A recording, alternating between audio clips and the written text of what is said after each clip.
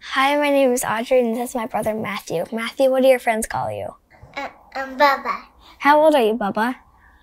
5. You're 4, silly. 4.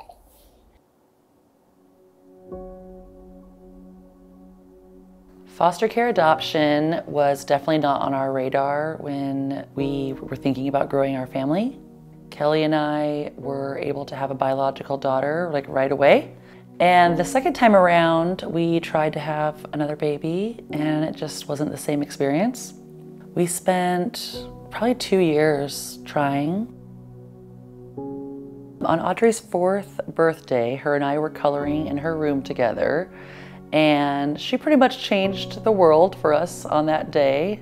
She said, "Mom, there has to be a boy or a girl out there that doesn't have parents, and you could be their parents and I'll share you." And that sounded a little different than just "Mom, have another baby." She was really talking about someone else that's already out there that needs parents, and it changed everything. To have our 4-year-old daughter say that we have enough love to share with another baby. We kind of talked more about, what did she say? Do we have room for another kid? Do we have enough love? And we did.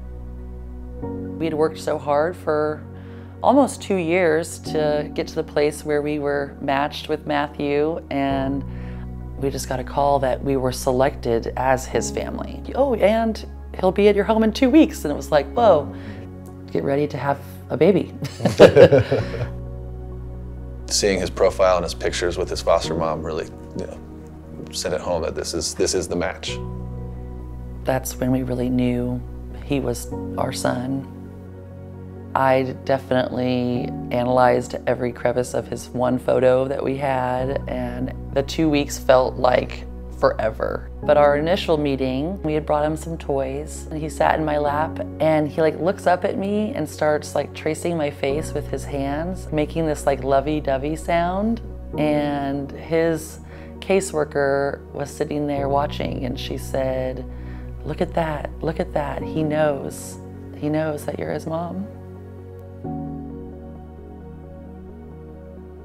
When we brought Matthew home, I remember him being very, very quiet, and you could start to see that once he figured it out that this is his forever home, then he started to show his true self.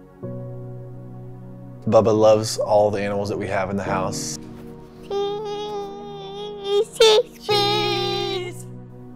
He is extremely strong, extremely fast, but he's also very sweet and loves to cuddle. He's very thoughtful, caring, sweet guy, just the nicest buddy to all of his friends at his school. But if he's in his happy place, he is tearing stuff up. He's running around here like a tornado.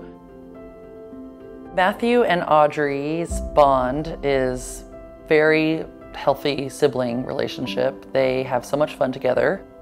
They're a good team, and she takes a lot of pride in being a big sister. Having a brother is really fun because you can have a friend. Always. When Matthew first came into our family, he could barely bend his legs, and his arms were very stiff in the torso and the hips. So he was in physical therapy. It's just amazing to see his growth. We really didn't know if he would get to where he is now. We have him in gymnastics, and he's just thriving. Whether it's physical therapy or speech therapy, which we did, everything that we've invested in him has just paid off in dividends. One of the reasons ultimately that we decided to adopt was because no child is in foster care because of anything that they did. They're not there because they're bad kids or they did something wrong. It's because they don't have safe parents. They don't have a safe place. Somebody else made bad choices. It's important for people to support kids in foster care because if they don't have parents and family to take care of them, who is going to? Without Boys and Girls Aid, where would these kids be? I feel so happy the DHS worker selected us as his family because we 100% are his people. He's got a great future ahead of him. Beep, beep.